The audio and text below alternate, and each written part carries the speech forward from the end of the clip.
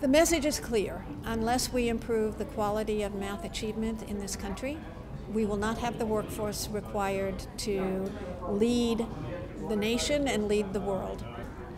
Today in New York City, 20% of the students are proficient in mathematics.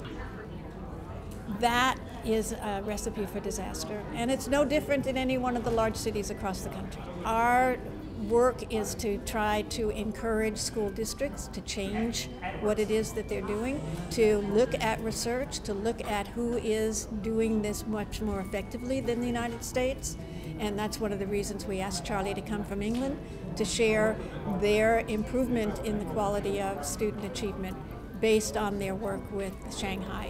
What we've done in England, we've managed to look at maths education in the Far East, particularly in Shanghai, and really learned from that. We haven't just said, oh, we're just going to do what they do. We've looked at what happens in Shanghai and thought we can certainly improve what we do in England based on learning from here, but obviously we have to develop that to work in our own culture.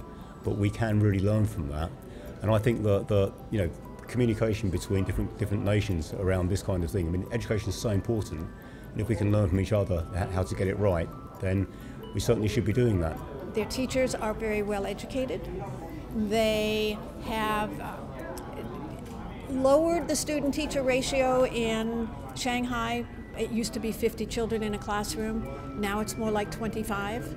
And they stay with their children for 2 to 3 years, so the teachers know the children well. They know their achievements, they know where their challenges are, and so each year they can build on what has happened in the previous years. In the United States, we know that mathematics is not a cherished subject for teachers at the elementary school level. They take maybe 2 courses, most take only 1. At middle school, 40% of the teachers have neither a major or a minor in mathematics, and yet they're teaching mathematics. As long as 14,000 school districts choose the curriculum that they're going to use, choose how to educate their teachers and what expectations to have for their teachers, we are nowhere near what Shanghai has been able to do.